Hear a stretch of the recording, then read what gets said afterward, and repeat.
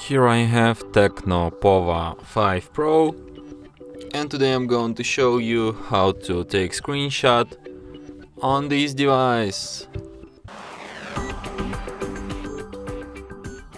So to do this, firstly you should open screen which you want to capture, could be home screen for me, and then just press combination of keys, power key plus volume down at the same time like this,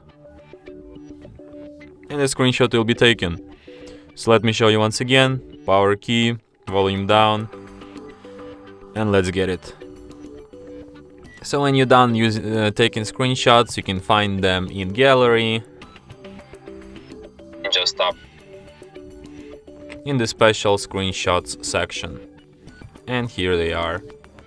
And from here you can share, edit, delete your screenshots, search with lens, or perform other actions from this list. And that's it. Thanks for watching. If you find this tutorial useful, don't forget to hit that like button and subscribe to our channel.